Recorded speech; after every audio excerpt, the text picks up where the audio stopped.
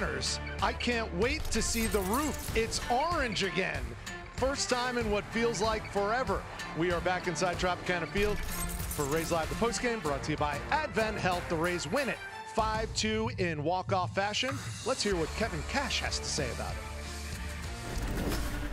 All right, we will start with the end there. Brandon Lowe delivering the walk-off, Richie with the leadoff double, Jose Caballero tying it up. What was impressive to you about that inning? I think just the awareness within the at-bats of the guys. Look, Hector Neris is really good. He's done it for a long, long time.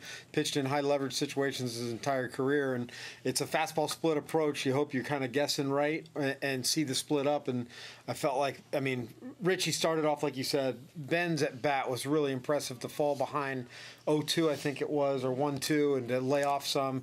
And then Bilal took a shot 2-0, got a split below, but then made him elevate a little bit and caught it out front. And then I guess just how much overall did this team feel like they needed a win like this? Yeah, I mean, no doubt. We needed a win. It's been a frustrating last series, frustrating the way we performed. I don't think the guys were happy about it. But impressed with the way they came at it. They could have gotten really unhappy midway through that game when we couldn't get anything going offensively.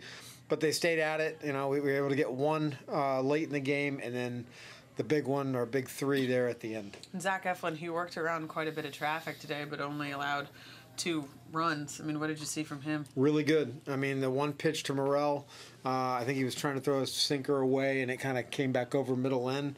Morel's a talented hitter. Got him for the home run, but other than that, very impressed and happy that he got to that 80 pitch mark. Just felt like, look, tough decision. Clevenger's been really good for us to pull him out in that spot, but felt like if we could keep it there at 1-0, maybe that was going to be one of our best shots.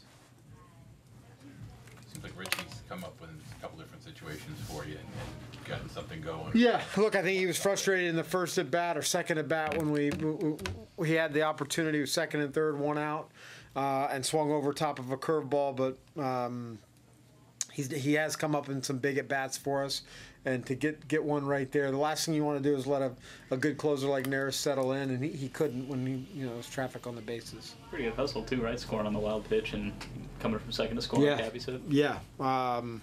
He better score on Cabby's hit for sure. Yeah. The wild pitch, that's a tough read because the ball's moving away from you. You don't have the best angle at it. How far is it going? But it's good to have speed, which he does. Then I guess the same thing with Cabby too, to be able to get come off the bench right there after Randy's at bat, and then go play defense and ready to hit. He got I believe a fastball. He wasn't going to let him get to the split, so he was ready to hit and got just enough of it to get over the second baseman's head. Big knock. And I guess that's part of the veteran hitter of a guy like Brandon can have a couple of bats earlier in the game.